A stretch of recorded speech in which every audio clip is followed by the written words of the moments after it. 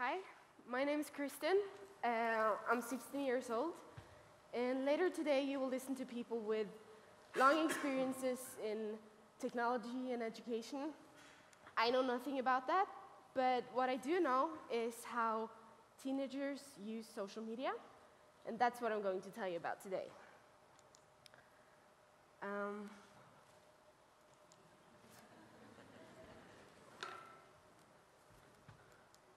First up is Snapchat. The first thing we do when we wake up in the morning, wait, this isn't how teenagers wake up.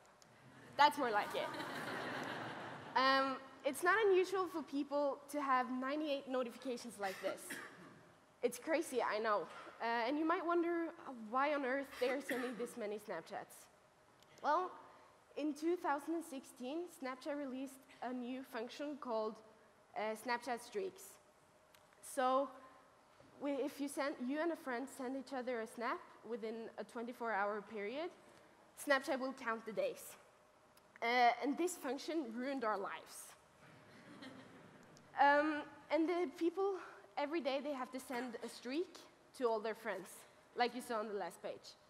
And they can send pictures of nature, their friends, homework, their dog, it doesn't really matter. But most people just send a black picture with 2 letters, GM, good morning. And if they're feeling a bit extra creative, they'll add one of these, streak. It doesn't even have to be in the morning. You can also send good night streaks. Then you'll write GN, good night. But you have to remember something, not going to bed yet, because you don't want people to know that you go to bed early. And you can also write something like, what's up?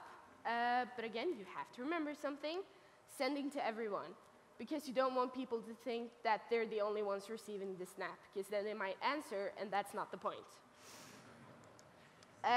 So you might wonder why anyone would use this much time on something just holding these streaks, and I think it varies from person to person. Some might do it because they think it's cool, some might do it because they want to keep in touch with others, but I think most people just do it because everyone else does it. But Snapchat is not just used for sending streaks. It's a great way of keeping up with YouTubers, bloggers, artists, and other celebrities. And some, I won't say all, but a lot of people also read the news on Snapchat instead of writing long, boring articles. And also, if you have posted a new picture on Instagram, you have to send it to all your friends. Like and comment my new post, because likes. Which leads us to Instagram itself. I can start off by saying that it's not enough with one account. First of all, you need a public one, where likes and comments and followers are important, typically called Kristin Magnussen. Then there's a private one with less followers, and that's not enough. You also need a super private account, typically called Kristin Super Private Secret User Unknown for Close Friends Only. Keep it short. And another thing you have to remember on Instagram is that not only must every individual picture look good, they kind of have to fit together. So when someone is stalking you, your feed kind of looks good. So here are a few examples.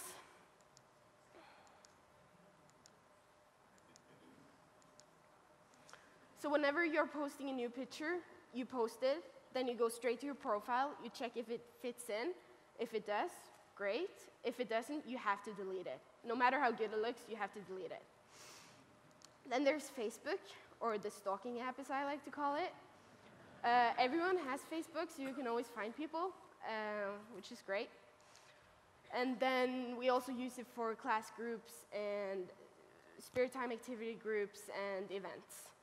And of course, birthday greetings, which might not always be so fun when you get pictures like these posted on your wall. While I'm here, I would also like to give you some advice. First of all, don't try to act like us to reach us. You don't get down on all fours while talking to a dog, so please stop saying swag and YOLO and chill, just don't. And also, don't write sentences with hashtags. That's not how you use them. Hashtag me, hashtag and, hashtag my, hashtag friends, hashtag at the beach. And the same goes for long sentences in one hashtag. Hashtag we had a fantastic day in Disneyland. It's not how they work. Then there's a stop telling your life story in the comment field. When I'm changing my profile pic, I don't want to hear what you ate for dinner or about grandpa's digestive problems. Just, it's not the place. And stop using this emoji. It's really creepy. Imagine someone looking you at like this in real life. Or even worse, while saying something like, saw you in the park today, this emoji. It's not, just don't. So that was it for me. Now I would like to give the stage to the Minister of Integration and Education, Mr. Jan Tore Sanner. Welcome.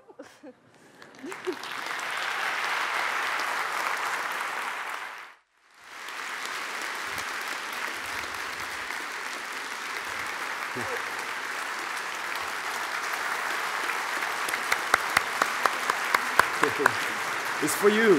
Yeah. I have to ask you a question. Do you really have time to go to school? Before I leave, I would really like to take a snap, if that would be okay. So if you can make some noise or raise your hands or whatever, okay? Okay, that's fine.